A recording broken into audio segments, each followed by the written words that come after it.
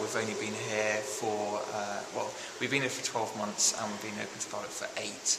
But at the moment we've got 36 studios, various sizes, most of them with windows. We've got everyone from upholsterers to graphic design artists to fashion designers, and over there we've got some people dyeing material. The space is quite a good opportunity if you've got a small business, because our prices include business rates as well. So you've got no other bills to worry about. So, for example, Studio 14 is it's 55 a week. That includes business rate, service charge, any taxes. Like Bermondsey is such a nice area for art, and it's up and coming. I mean, we've got 3 other studio complexes that have come in since this one's gone in, just in the local area there. Charity-run studio complexes, so they don't have as much investment in as this one. But it's really good for the local community, so we can do joint open days together. And do you think the future is good for artists in Southwark in general? Definitely.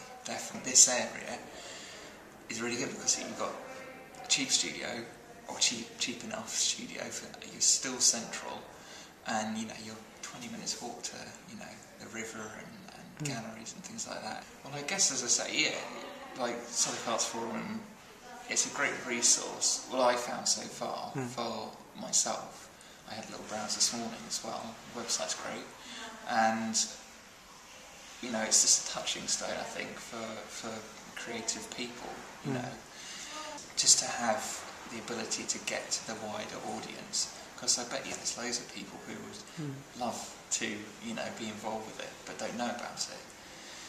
I guess that's a problem with a lot of business though, but I guess Southwark Arts Forum can provide a touch base for me as a creative business, and then all the creative people as well that are here, and then getting that network together, having somewhere that people can talk about things, and having the ability to be offered advice as well, and having people come in from to the studios to talk about various things, about the art world would be great.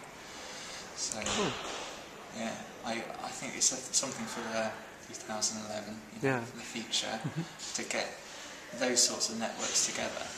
And the next big stage is this huge area here. We're going to be developing in about 3 weeks' time into a cinema in this big space here, a gallery for all of our artists at the studios here, and then 7 more studios towards the back over there, various sizes. So this is the reason why I paint. And I had several studios around London after university, and I didn't think they were that great. I was paying for a space that was not heated, although it's pretty cold at the moment here.